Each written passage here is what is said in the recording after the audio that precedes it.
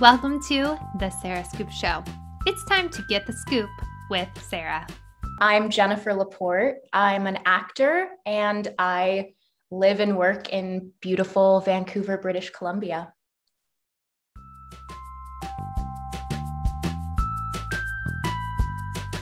It's amazing just how long running this show is. And I think that's just such a testament to the Hardys and like the fan base that it's really fostered. And so, yeah, coming in on season 8 was awesome. It was awesome. I've always been aware of the show because it's one of the big ones that shoots here. And I kind of secretly was always hoping to like get a chance to be on it. And it just worked out. And there was a lot of newness, I think, this season. We had a new showrunner, John Tinker, come in. There were a lot of new characters that came in to Hope Valley. So it was really exciting.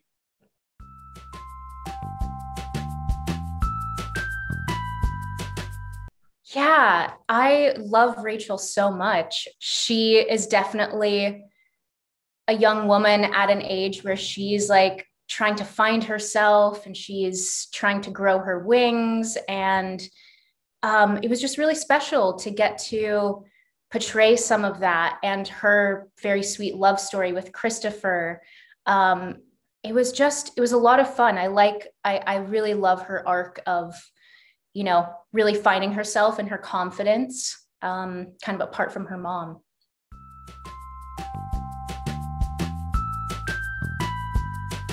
I guess we'll just have to wait and see. I like to think that Rachel and Christopher somehow or other are like having their love story play out. So we'll see. I would love to see her really grow and mature even more. She's still younger and like quite defiant of her mother. And I would love to see her like really take a stand and decide what's best for her rather than doing what her parents expect of her.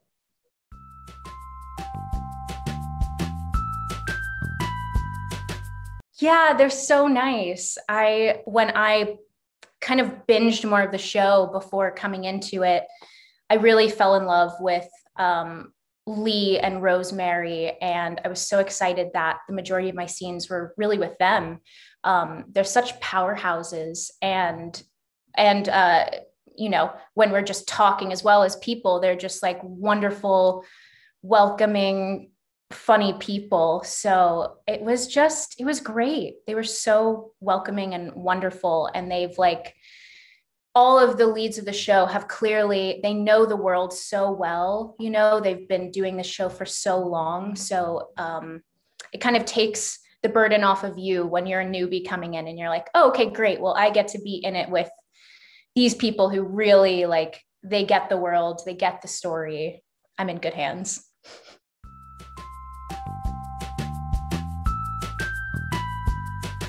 I know Rachel got to wear so many good outfits. Every time, I think my favorites were like the Freedomalls, of course, because that was a really cool moment for her. But I'm trying to think. I really haven't done much in that period, I would say, film-wise.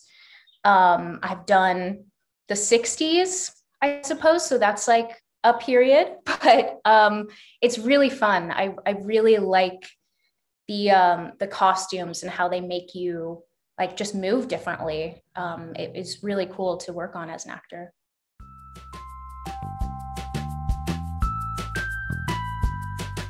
Yeah, that's a really good question. I think one of my favorites was the school graduation scene, because I remember that day, like there were so many actors and characters that Rachel doesn't have a lot of crossover with. And so to get to like spend time with those actors in a big group scene and just hang out was just a lot of fun. And one of my favorite scenes to shoot, which was also the last scene that I shot, was Rachel and Christopher's very sweet, like nighttime scene where Rachel is really encouraging Christopher to give, you know, his relationship with his dad a chance, and just encouraging him to be open-hearted and just, you know, try. And I really love that scene. It was very sweet.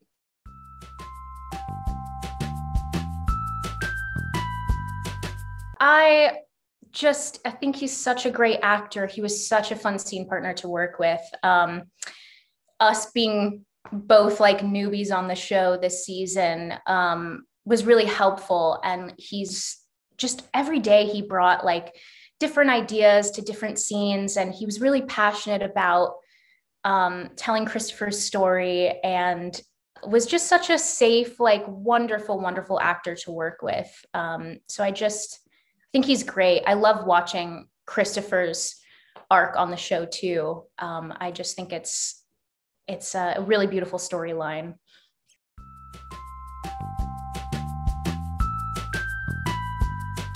This is so polarizing. It's true. I mean, this love triangle, it's the question on everyone's mind, including my own. But I do have to say, I would say I'm Team Lucas, just because I think their connection and their foundation of friendship is, their friendship is such a solid foundation for a relationship. I think there's a lot of care there between both of them. So.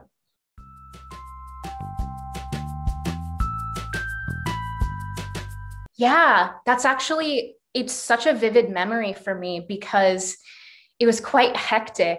I actually got that audition, I think it was like a weekday, like morning.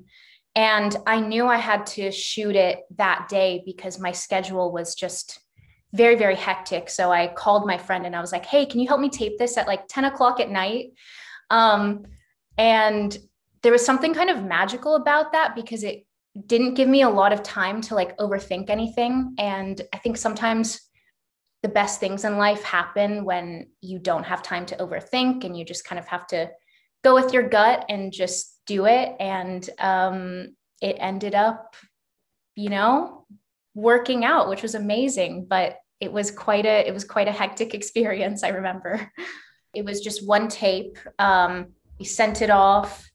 My friend too, who was helping me, was even like, I think this is a really good fit for you. And I was like, oh, don't say that. Don't jinx it, you know? And then that was it. It was just literally like one tape. Yeah. I think it might've been a couple of days where they told me I was on hold. So it was sort of, you know, that you're being considered. And it's like, it's kind of a painful waiting process because you're like, okay, I know I might get it, I might not, you know, and you're waiting, but thankfully it all worked out. In the film world, things can happen quite fast, and also they can be excruciatingly slow. It really depends on the project.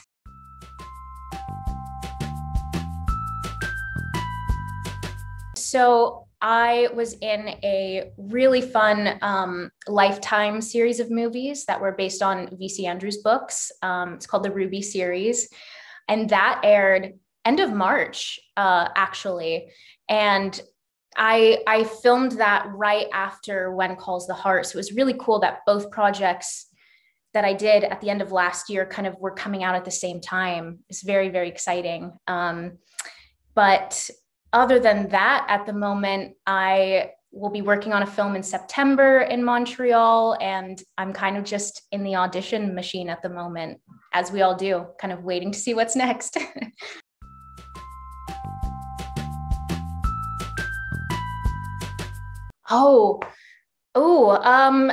You know what? I was actually just comfort rewatching Buffy the Vampire Slayer. It's such a 90s show, but it's just so comforting. I love spooky things. I love shows of that era, like Charmed. It's just kind of classic and like comforting, weirdly.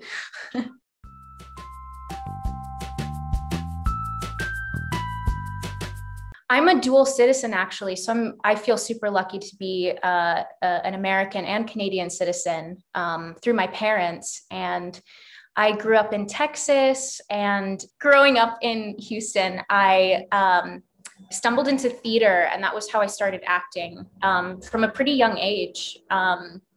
I started doing dance, and then I kind of found my way into musical theater, and wasn't until high school when I started doing film, and I realized that I just really love that medium and wanted to pursue that more.